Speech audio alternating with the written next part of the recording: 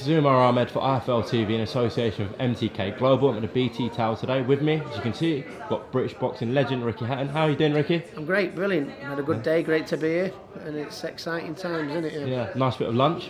Was yeah.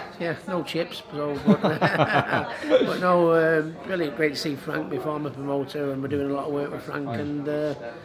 Exciting times, you know, the fights that they've got coming up on BT, and just exciting for British boxing across the board, isn't it? Yeah. Before we come on to them fights on BT Sport pay-per-view, so your boy Nathan Gorman's here. How's he been doing? Been brilliant, to be honest with you. You know, he's in the gym, he's ticking over. You know, I mean, he's fighting in Leicester on the Jack Catterall undercard versus O'Hara. You know, so he's done a little 6-rounder there. Then he's going to be fighting on the 22nd of December when Frampton fights Warrington. So that's a big bill for him, a big showcase, and he's there now. Nathan, he's not there now in the sense. I mean, he only started boxing when he was 17, so he's to get to where he's got so quickly has been brilliant, and he'll just go from strength to strength. You know, he's got a good team behind him. I mean, he'll just bring him along at the right pace. If there's an opening, raises his head, British title or something like that, will make the right moves at the right time. But at the minute, while he's improving like he is, I'm just happy to just be floating about and wait for any opportunities to arise. Yeah. Sure, obviously Daniel Dubois down here as well. Them two are always going to get linked. That's the fight everyone wants to see. Yeah, it's brilliant, you know what I mean. It's wonderful for British boxing when you see Anthony Joshua at top of the tree and Tyson Fury fighting Deontay Wilder. Dylan White's obviously making great role,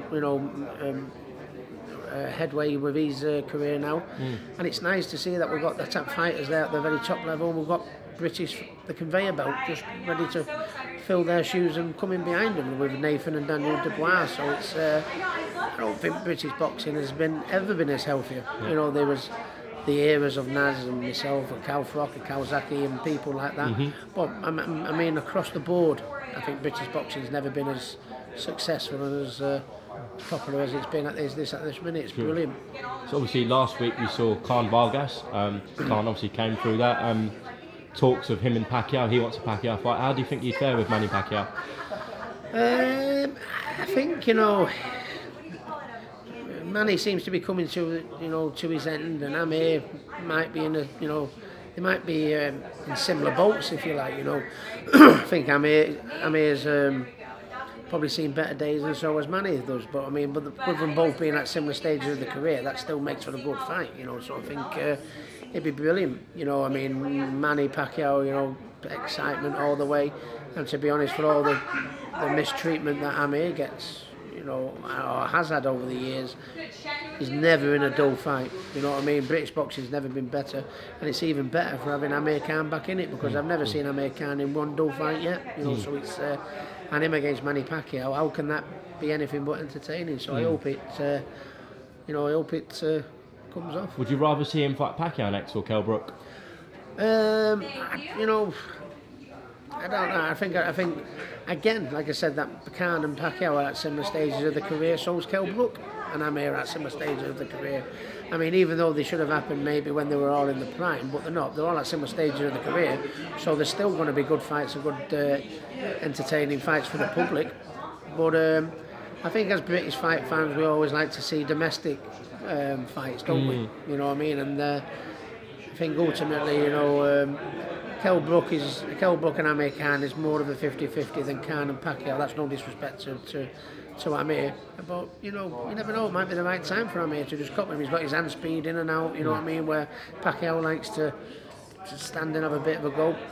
I don't know about me. I think Amir, if he's going to give it, I'd like this to be the last, roll of the dice for Amir. To be honest with you, I had a heavy knockout defeat against Pacquiao, and some heavy knockouts like that, sometimes you don't come back from, and Amir's had 3 of them. So I mean, I think he's done right doing what he's done. He's got to give it his best shot. But you don't want to see your mates getting hurt. So I hope this is the last roll of the dice, and I hope he gets the right fights and puts a nice finish and polish off to his wonderful career he's already had. Yeah, interesting thoughts from you there. And let's come on to tomorrow night. Obviously, BT Sport box office, Canelo-Golovkin, the rematch. What have you made of all sort of the controversy? I think that's incredible. I mean, where did Canelo get steak that makes you lose weight? I could never find steak that fucking made me lose weight. But no, it is what it is. I mean, a lot of people have said maybe he should have had a stricter, more than a 6-month ban. But I mean, at the end of the day, I mean, but what I think he has done, he does look slimmer. He looks like he does look slimmer. He looks like he's trimmed down a little bit, and I think he'll need that because I think he needs to be a bit nippier and explosive to close the distance on Golovkin. Of course, Golovkin's a very good judger of distance and range and everything like that. So it looks like the Alvarez have done the right thing in preparing for the fight.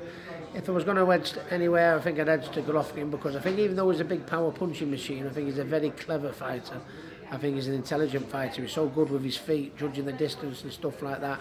I think if there's anybody got, the boxing brain between their ears and able to change the game plan a little bit more from the first fight, I think Golovkin's probably got a little bit more of that. So if he offered me if he had me last pound and where I was going to stick it, I'd probably go to Golovkin. But it wouldn't surprise me if it could sneak over into the Alvarez corner because he's been looking good in the build-up.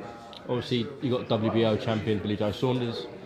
Hopefully, he comes through the Andrade fight. Do you think he could beat the winner of Canelo Golovkin? It's all about timing.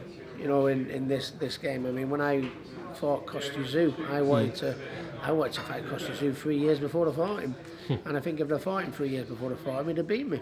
But at the time of fighting him, it was the right fight at the right time. And I think it might be the right time for Billy Joe Saunders. Billy Joe Saunders just needs to keep active, keep busy, keep himself in the in the picture. And I think, to be honest with you, let Alvarez and Canelo knock shit out of each other for a bit longer. To be honest with you, it's all good for Billy. And when Mauser on the clock, Billy come in and take it at the right time. And Billy's got the type of movement, speed, and style that once they've had a few more ding dongs, might be the right time for Billy. Who knows? Yeah.